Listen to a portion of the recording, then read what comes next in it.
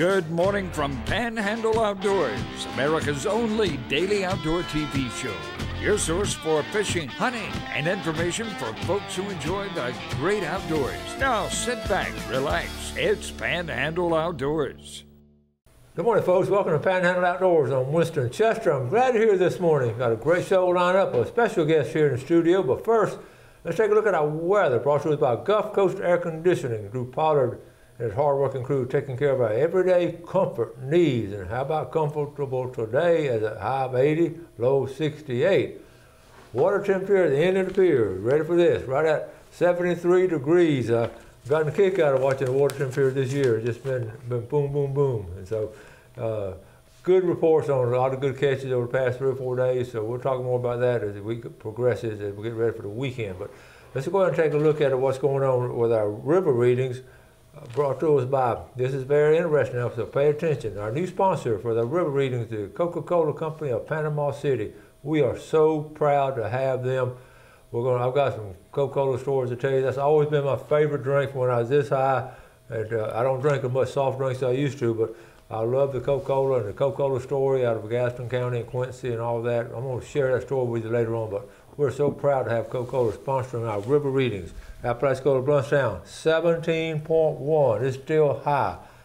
I heard of some fish being caught, but not a lot of them.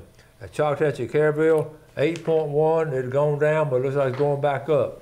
So that's a big up and down right over there in Choctawhatchee. But just, you know, each day, sometimes you have to go down there and just look at the river and see what it's doing. And we'll get the readings. Our tide chart brought to us by Kent Forest Lawn. We're in the neap tides for a couple of days, and we'll be picking them up in the next couple of days, about a weekend. Our wind coming out of the south at about 13, so it's going to be blowing. All right, let's take a break, and we'll be right back.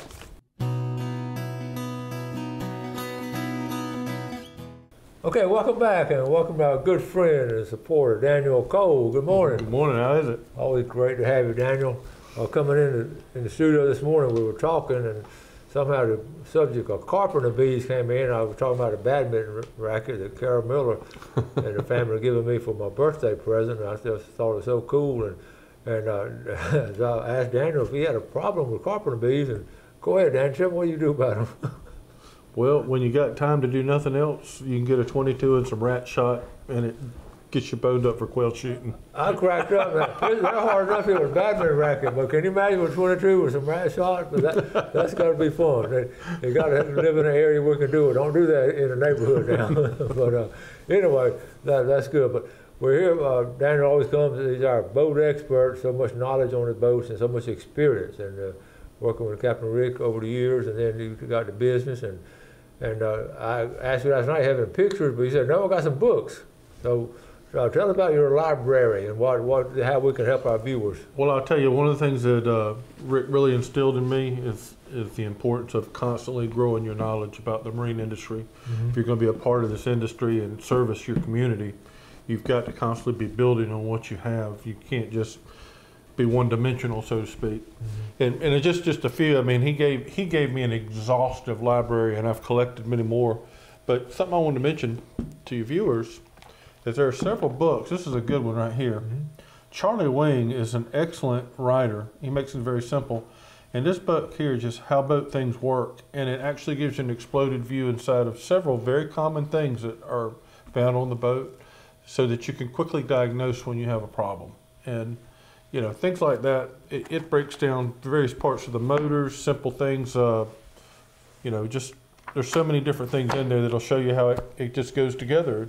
It's just more or less a picture book, but if you know how that works, and you know, whether if you're working on what's good, a bilge pump or big illustrations, yeah. And how about knots? We were talking about knots yesterday. Knots, you got even a knot section here. That's cool.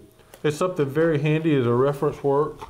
Another book that he wrote, which probably one of the most confounding things about a boat is the electrical system. Yeah. So many things can happen, so many things can go wrong, so many things.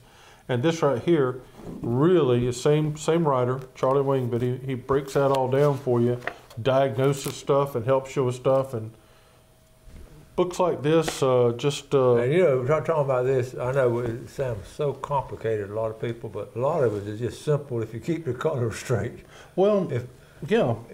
And the other thing is just having it explained. It's interesting. They say a picture's worth 1,000 words.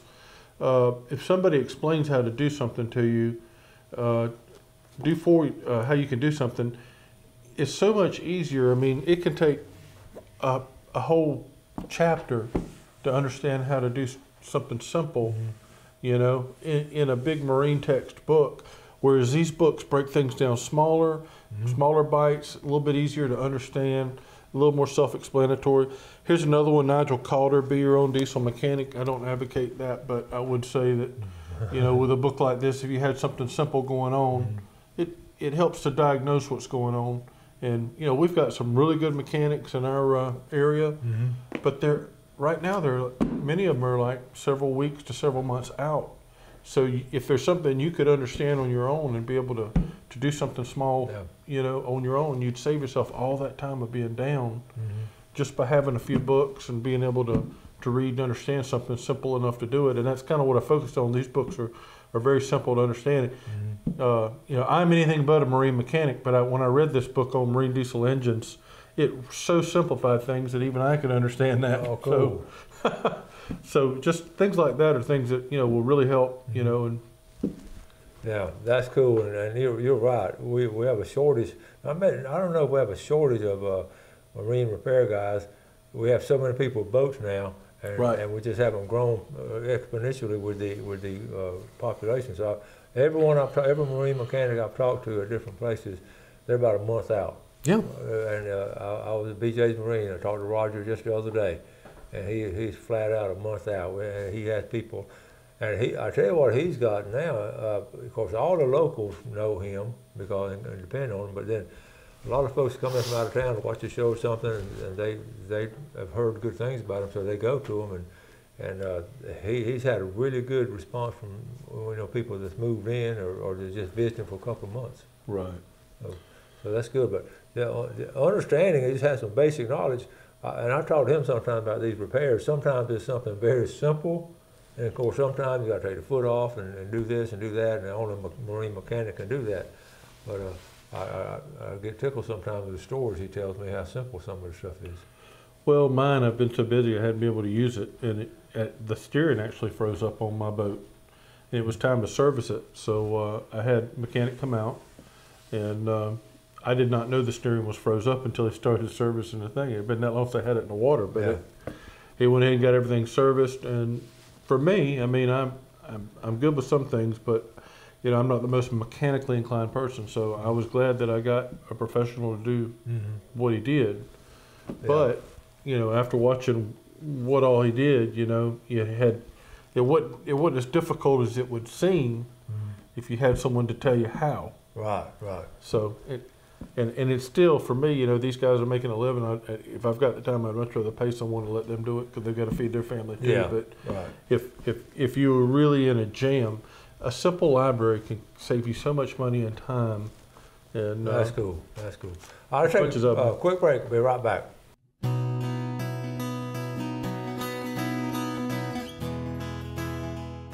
Okay, welcome back. Daniel and I can't decide whether to talk about quail hunting or boats or fishing, but it's all fun. I was telling about what a good quail hunt we had the other day. So, have you had a chance to do any? Not since last time I was on. Yeah. Good dogs, and the weather, it's about wrapped up, like I said last time. A couple of announcements. Mary Swanson asked me, Mary, if you're watching this morning, here's a phone number. You asked about the young man that made the pompano jigs. Jason Griffin, he's called it Griff's Jigs. 481-9333, and be sure and y'all give him some business. He does that part time. I can promise you when he's making jigs and all, because we've done that kind of stuff. It's labor intensive. You're not making a lot of money. You're sort of doing it because you have a passion for doing it, and you sort of want to help people catch pompano and all. But you're not going to get rich off it. You got the manufacture of them, and you got the distribution of them, and that's hard to do. Tackle business is a tough business. A lot of knockoffs and everybody copying it. Well, he's been doing. Have you had time doing kind of outdoor things? Not really. Have you been that busy? Just been that busy, yeah. We've had so much going on. Yeah. I got tickled. I talked to a guy the other day, the old Cartercraft boat, Mm-hmm. and I tell you where I was, the Kiwanis Pancake Days last Friday, and the fellow with a lot of Kiwanis people there, and it's good fundraisers for their organization. And the guy asked me, Coach, you still have that Cartercraft boat?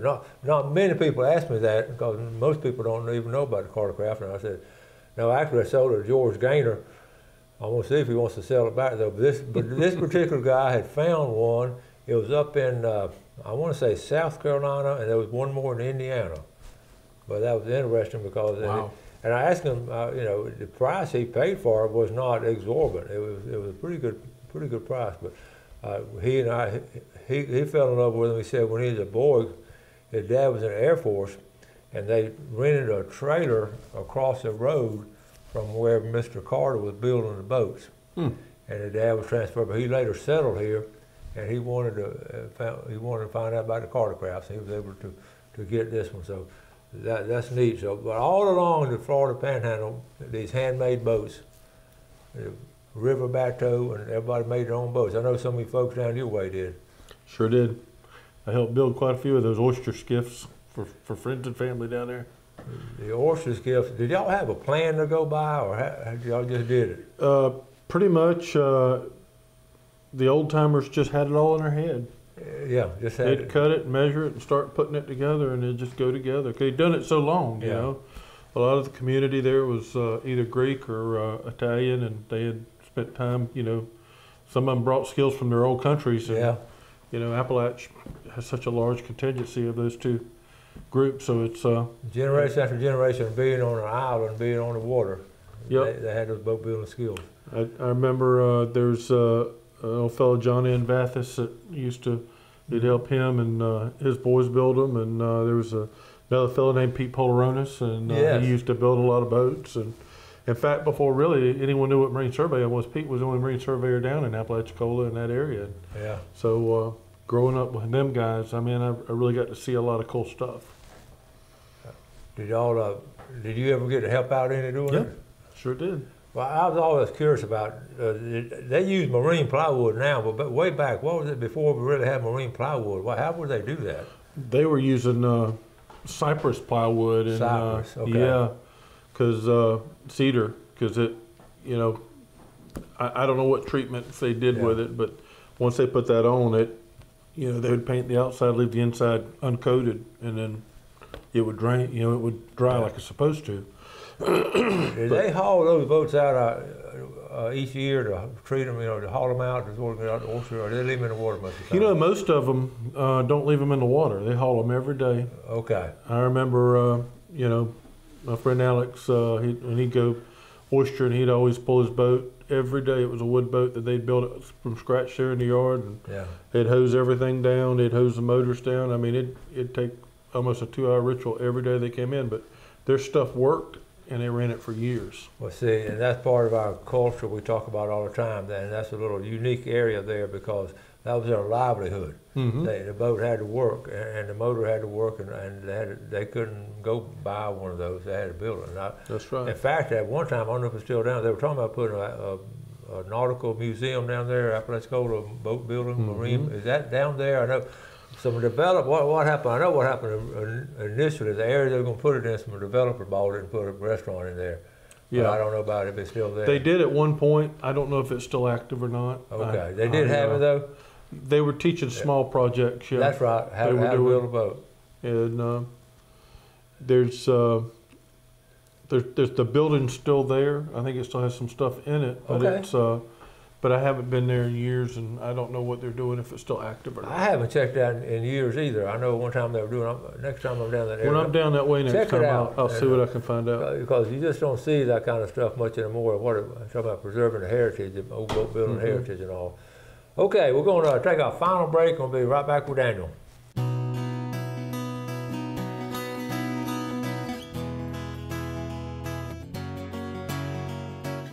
Okay, welcome back. Here with Daniel Cole, talking about all kinds of things. Let's take a look at our fishing game times today, brought to us by Blue Water Outriggers in Port St. Joe. One time today, 10:47 to 12:47. And don't forget, Thursday night, the full moon. of April is coming right around the corner and all. Y'all are so good about responding about, yesterday I was talking about things to do in April, and one of them I said, you know, look at the flowers, send pictures of flowers. Right after the show, Candace Trent sent me some flower pictures. Check this out. My flowers are beautiful, big magnolia trees full. And look at there. You know, wow. Is that not, look at that. I mean, is that just, that's not man-made, folks. But look at the magnolia. Wow. That's a real magnolia. Isn't that beautiful? Beautiful. I absolutely love the magnolia trees this time of year. They're blooming all throughout. And then we got one more. Wow. Thank you, Candy, for sharing that with us. That'll brighten the day, and that's what I'm talking about, different things. Also coming up, I'm going to mention this, a week from today, the FWC has a workshop, April the 11th in Okaloosa County. So this is going to be on gopher tortoise conservation. And it's, okay, there's a gopher tortoise. It's not a box turtle now. It's different. And it's going to be at Okaloosa County from 9 a.m. to noon. That's going to be at the convention center there for you folks on the western end of our viewing area. If you want to learn about it and see what the workshop's about, we're here to inform you about it. So anyway, do you see, you're talking about turtles and all, do you see many box turtles? You see much turtles, anything around? Or? A lot of them crossing the road. I've been busy, and they say this is the time of year, so. They are, and I was going to, you know, because we had Molly on before, Molly Adams was talking about the box turtle project, and I was walking a Sunday afternoon, I was walking through, across the road and looking the property across the road, piece of property I have, and lo and behold, folks, I had to stop and take a selfie because I didn't, let me see, I can't find it now, but it's in there somewhere. I found a box turtle. I don't have a picture of it, but here it is, I do have it. Okay. First of all, here we go, right here. That's a box turtle across the road over there. I'm gonna send that to Candy. There is a baby one, so I want to make it look bigger. So I hold them next. That's how you do. That's how you do your fish, right? Yeah, that's right. But here, let me show you the size. That's the size of them. It was a small one. Oh right wow, the little guy. Yeah. So anyway, they are moving around. I'm gonna send Molly a picture this morning and tell her I named the turtle after her. I don't know if it's male or female, but we're gonna call it Molly. But I didn't have a number. I was going to write a number on it, but I didn't have anything to write with it. They track these box turtles and all. It's really, really fascinating.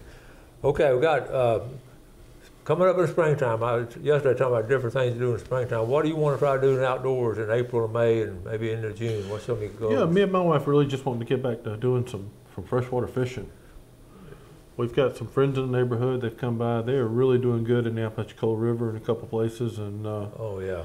You know, we've got a couple places we like to go, and we haven't had time, but we just said we're going to make some time and go do some freshwater fishing. I like to fly fish. I like to, you know, bobber fish, whatever it is that's going on. And you and I are the same boat. I have great intentions, and Gail and I want to go, and we are going to do it. So I'm going to hold you accountable for next time you come on. I'm going to see how many times y'all have been. Then I'm going to tell you how many times we've been. I really got a little project going. I got to get it finished, tearing down my old boathouse. But a lot of people have freshwater fishing on their mind right now. Well, we should have our mayfly bloom coming up before too long. I was thinking with all this, you know, all that water being pushed back in the sloughs and all, it's really giving a lot of water moisture to those trees, and it might speed it up. It's our spring flood. You know, we always have these spring floods. That's right. And then it starts dropping back down. And the weather starts heating up. They call them mayflies for a reason. That's right. Now, I know you love to do it. When do you normally start? End of April or about the middle? When do you start? It depends. When the mayflies start showing up, that's when they really start hitting on top, and that's when I start looking for somewhere to fly fish. Do you go off the Apalachicola River system, just in different places or ponds? I don't, because it's so swift. You know, I really like you can find a creek. Okay, good. Now I know there's some great fly fishing down around parts of Weewall and other places like that too. Yeah, yeah. But just for me, just to have time to go drop the boat in, it's handy to get on Econfina, and you get a big full moon, and you know you're willing to stay with us a little bit later. Yeah. They start popping. Where do you get your flies from? Usually C&G. Okay, they've got a good assortment of flies, and I have I tried tying some of my own, but I just don't have the patience and It the skill. takes time to do that. It does. I don't have it. So, but CEG's been really good about, they've got several local guys that bring their stuff in there. And Exactly, yeah. They've got some good quality flies there I like using. Well, and that's the thing about it. You take a certain pride in catching something if you made a jig or fly. But again, not so much time in a day. And, That's right. But and you already have what size fly reel and all that do you use? Well, for up there, I like a 6, 7 rod. Okay. Something. You never know because I've had bass hit a fly, so I like something a little bit bigger because otherwise, you get something too small and it's just stripping out line and you can't hardly get it back. Yeah. But I like a 6, 7 rod. I may have a 5, but I like smaller stuff like that, but still with enough backbone. That's good too. Let's just jump over on the inshore real quick. That's freshwater. We got it covered. Cause I'm just like you. I'm looking forward to it. But I tell you what, the last couple of days, received a lot of pictures of flounder. The flounder bite has been on fire the last 3 or 4 days. Yeah, I mean, I'll show you the pictures tomorrow. I don't have time to get into them today. And ran into some folks down there at Weewall, Mexico Beach, and they've all been doing well. And also, one of our big guys that goes all the time, he took his daughter out, and they got like 4 big ones, some really big ones this time of year. I was really surprised. So that's on fire. We're going to have to start wrapping up. What else you got?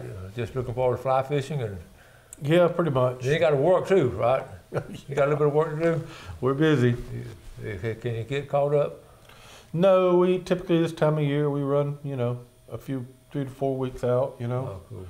But we try to get everybody covered. When anybody comes up, they've got a special situation, we definitely try to work them on in so that they're not waiting. So good for you. And that's a good problem to have. Yeah. Okay. Appreciate it, Daniel. Thank you. Thanks for having me. Okay, folks, enjoyed having you as our viewer today. We appreciate you and want to make sure you do good things for someone else. You have a great day, and God bless. Thanks for watching America's only daily outdoor TV show, Panhandle Outdoors with Winston Chester, featuring hunting, fishing, and other activities and information to help you enjoy the great outdoors. Join us next time for Panhandle Outdoors.